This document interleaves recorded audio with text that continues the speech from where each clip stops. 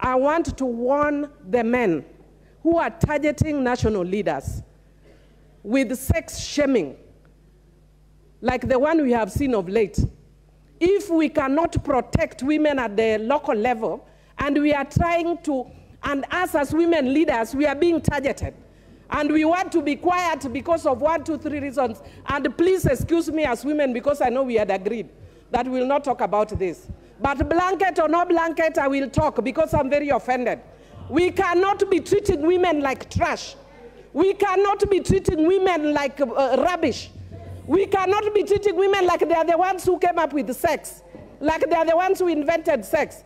And I want to tell women who are shaming and victimizing another woman who is already a victim, and you are trying to victimize and taking a moral high ground. Shame on you. Shame on you. I have seen one of my friends going and saying, because you have children, don't do this. Who told you that a woman posted photos of herself? You come here, post photos. Who hasn't had sex? Even I have had sex. Otherwise, why is my name Mrs. Mabona? But you cannot use, even today I've had. What is the big deal if I've had? And if you think there's a problem, report to the nearest police or report me to God. But what I want to say is, in this country, this must stop. This nonsense must stop. And the DCI must follow those, I don't even know what name to call them. I don't want to be abusive.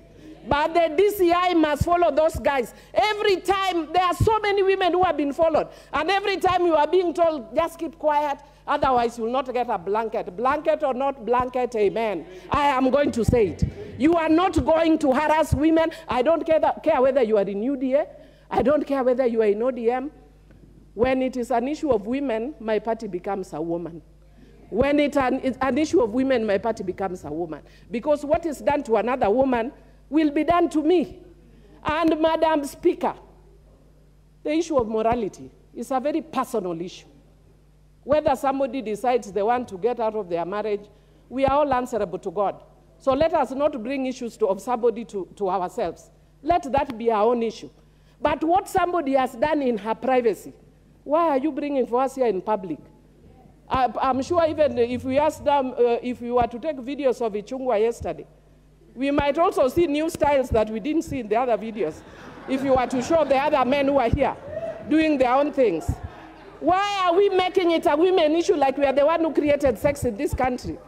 Honestly, I was so offended I could not even stay in this house yesterday, Madam Speaker. What nonsense is this?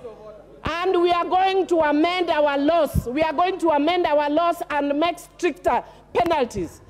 If we have to bring, I don't support the death penalty. I don't support the death penalty. I wish I was, but if I was, I would have actually said, bring the death. Extending your time by another 3 minutes. Thank you.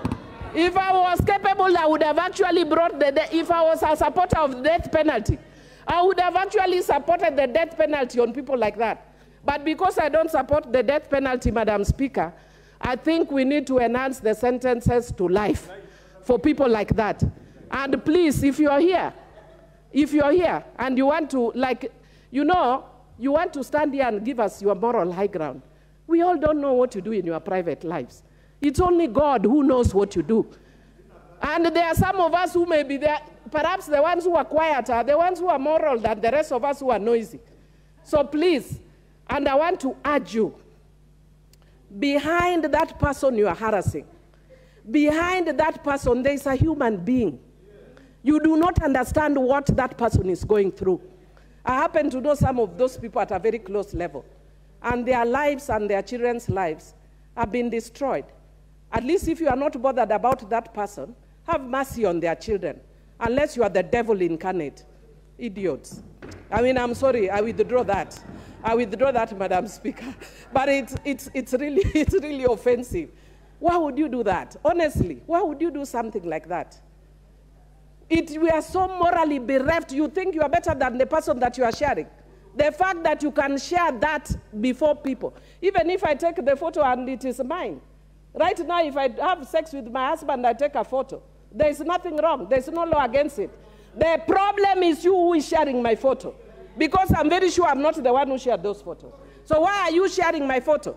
Even in this country, the Constitution ensures the right to privacy. So please, You men here, and also let me talk to my fellow women. You have a right to relate with whoever you want with. And you have a right to have sex. But the same verse I am giving Honorable Bishop Oginde, let me read it for you.